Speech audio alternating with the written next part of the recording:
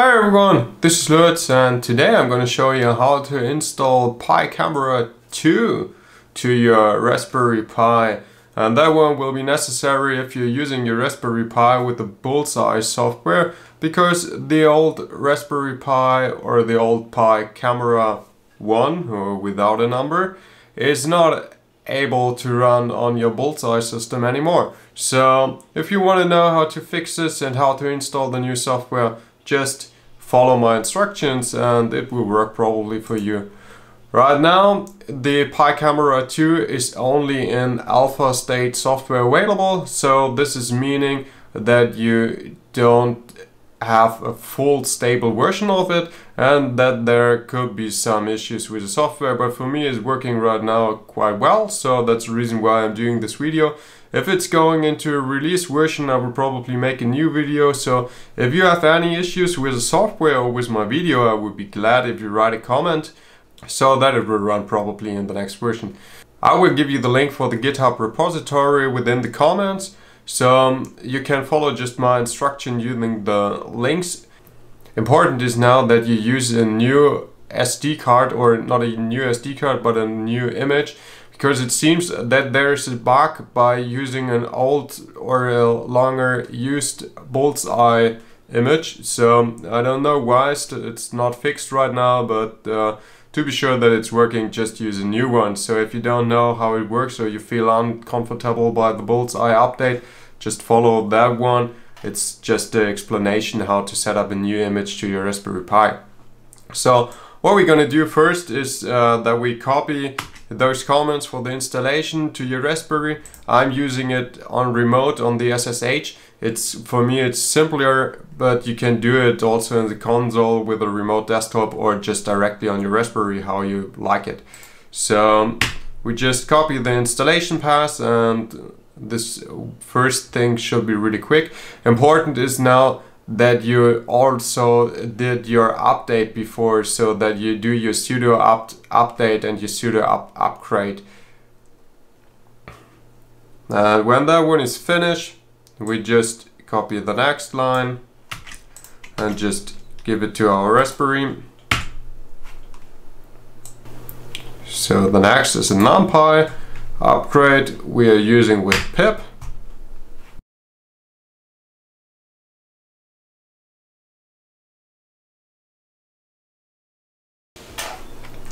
And the next thing is that we install the Pi Camera 2, also using the pip.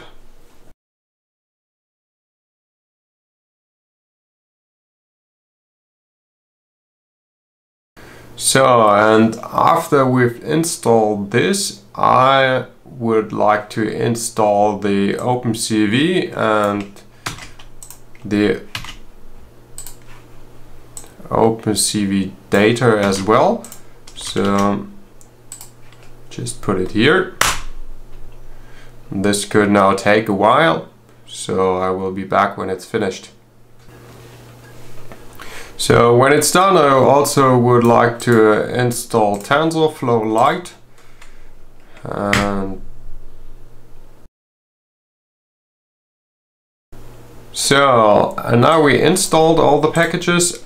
So I'm using a Pi 3 for that video here, so we have to make some small changes inside of the configuration that we are able to run these previous windows. So we go inside of the configuration, go for advanced options, and then we activate the Glamour.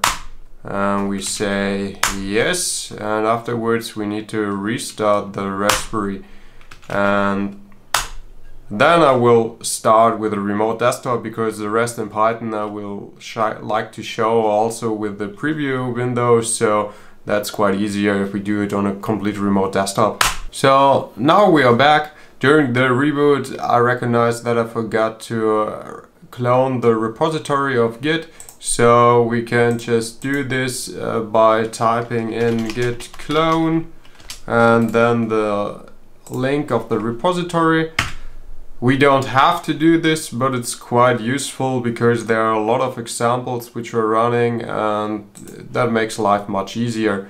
So next thing we're gonna do is that we want to check if all the installation we did was working well. And the way I just want to do this is by running a small Python program code.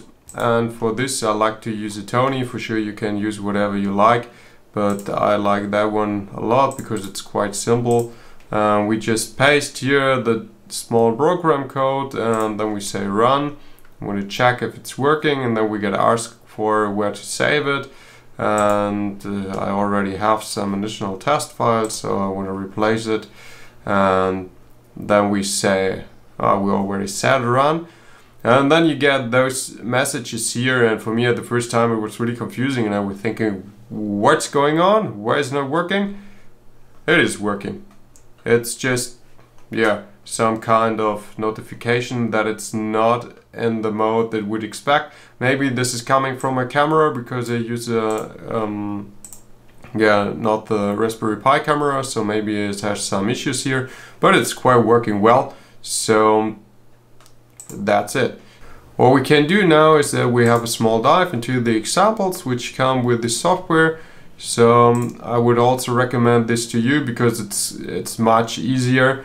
So we clone the repository to the Pi camera 2, and here's the file the folder example, and here are a great number of examples. So what I like as example is the face recognition.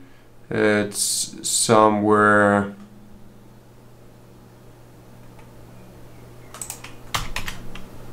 where is it? It's written like this, OpenCV. So the easiest way is that you just import it and then you can check what is coming up here. And there's a small script for face detection. So now the preview window will start in your device. This will take some seconds because it's not on my device, it's not that fast because I'm running on a Raspberry 3. And now you see here this previews window, and if you go now to a face, you will see that it's running its recognition and it's figuring out that there's a face. So that's quite nice, and it's working directly without anything else to do. So that's nice and easy. And yeah, there are a lot of different examples you can run through. I think you can do this by your own. You can just have a look what you're searching for, and here's a huge number of things you can do. So I hope that video helps you by doing your projects you want to do. If you have any questions, please write it down in the comments. And if you like the video, here's one of my playlists for Raspberry Pi. If you want to learn something more, feel free to watch my videos, and I hope to see you next time. Goodbye!